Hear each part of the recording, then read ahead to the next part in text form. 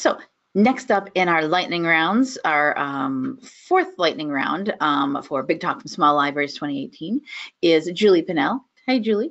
Hey. She is University Librarian at Nebraska Wesleyan University right here in Lincoln, Nebraska, just a little ways away from me. She's here in town. And she's going to talk about strategic planning that she's done at the library and how it is a efficiency for a small academic library. So go ahead and take it away, Julie. Okay, thank you. Thanks for having me. I want to show you some very retro-looking pictures of our library. These arrived in our office like 2 weeks ago.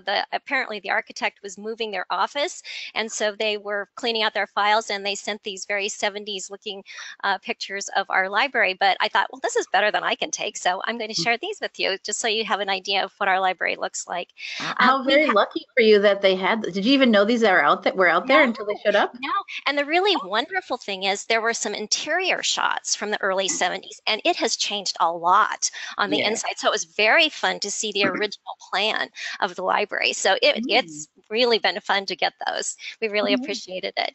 I am fairly new actually to this library. I've been here just under a year and a half. So I started in September of 2016 as the library director. And when I started the day after Labor Day. So the school year was already off and running, and I'd missed opening week, which is always a great introduction for new people.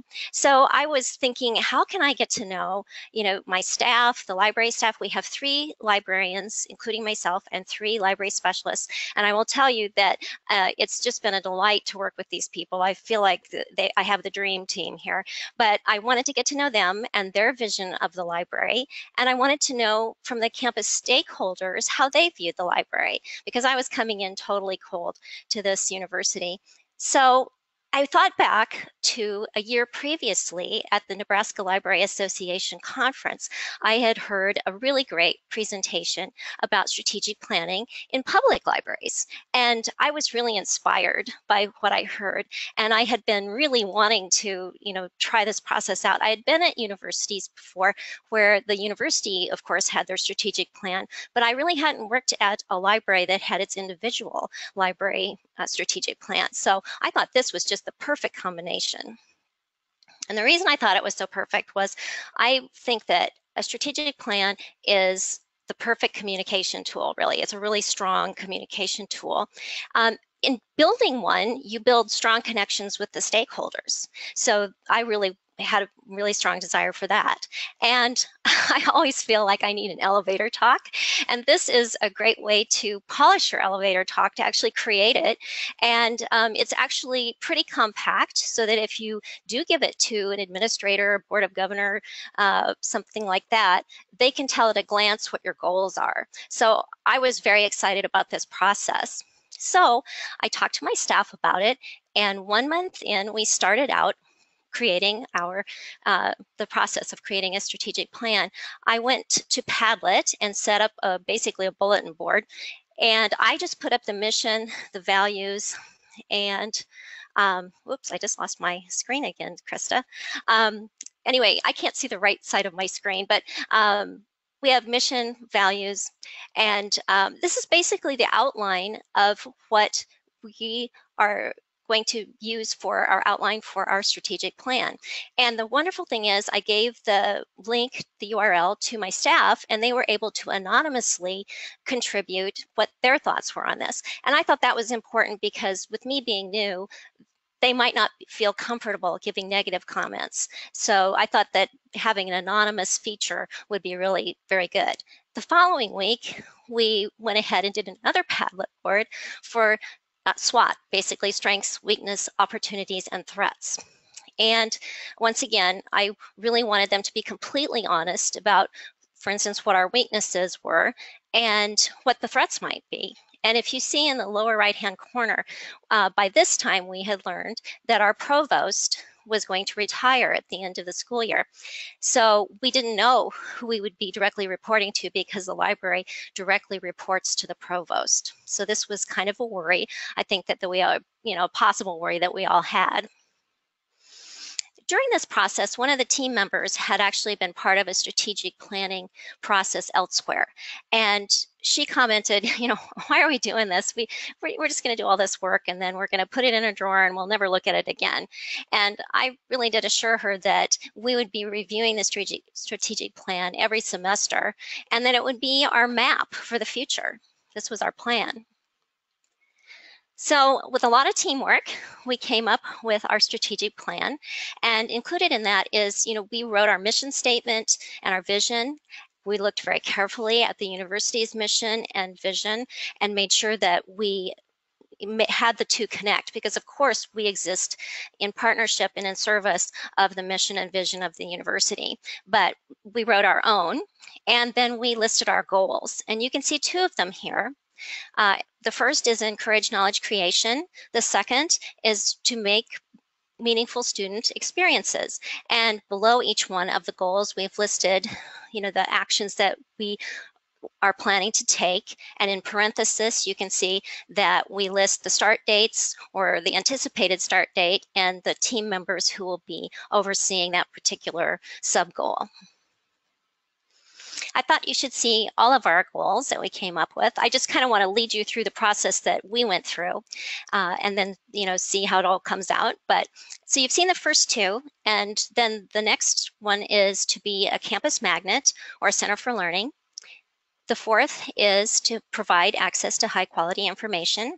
We want to be a leader on campus for information literacy, and we definitely want to collect, preserve, and promote the history of Wesleyan, because we do have the archives here, and we find them to be quite exciting, and we think that primary sources are great teaching tools. So then we turned outward and started talking to our stakeholders. And for our students, we bought whiteboards and put them on each floor of the library and solicited, we'd put questions up that were related to our strategic plan and solicited their answers.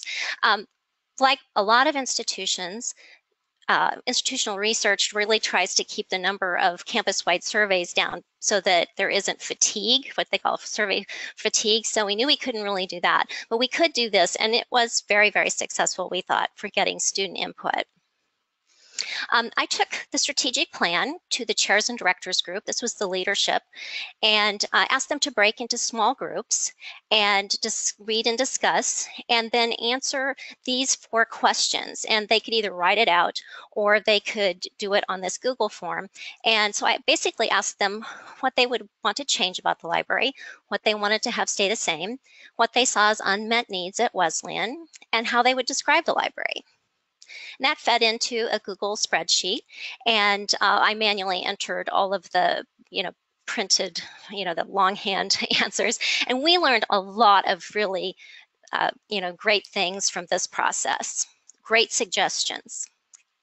I then took it to a division meeting of the full faculty and showed them that on the faculty LibGuide that we have in the far right lower corner, we actually have the strategic plan. I had them click on it and look at it, and then we had those survey questions again linked from there. And the beauty of this is they can come here anytime, and I told them they could answer this frequently if they wanted to. Whenever they have an idea, they can come back to the survey and give us input. So that has worked well. At this point, we had a pretty good handle on our strategic plan, and it was June, and our new provost had arrived. So I actually wasn't scheduled to meet with her until fall, after school started again. So after a couple of weeks, I did send her the strategic plan and our assessment plan and curriculum map, and just said, these are just for your perusal. If you're ever curious about, what we're doing, this should, help you answer those questions. And she sent me back an email that was just really so nice. She thanked me and said she was thrilled to see that we'd done all this work. And I love the fact that she said it made her tingle with excitement. We're also going to use it for external review, which is coming. I know. It was very cute when I did talk to her in person. She put her hand in front of her eyes and she says, I kept thinking, dare I look anymore? So it was very cute. But for external review purposes, I think this is just best practices in higher learning. You go through external review review every 5, 7, 10 years, whatever the institution designates. But this is our external reviewer, and part of it is every academic program has to use the form that's on the right. For part of, they have to do a self-study, and they have to talk about a plan basically for continuous improvement. And if you see, look, there's mission statement, explain your departmental mission in relationship to the university. We'd done all that. It was all done through our process.